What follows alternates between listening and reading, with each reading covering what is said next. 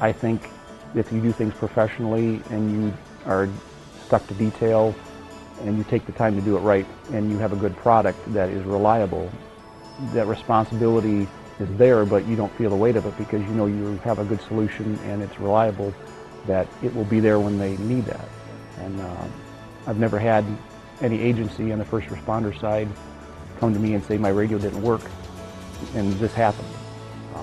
Motorola makes a good product and they last, and when I repair something it lasts, and we never had an instance to say a loss of life or whatever because of a failure of our product.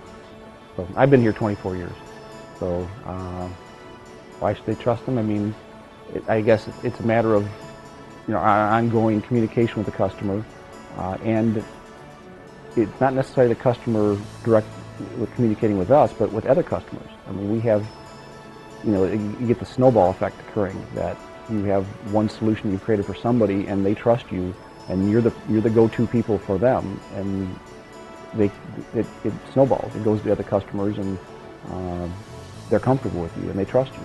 And that's how you gain and keep and get new customers.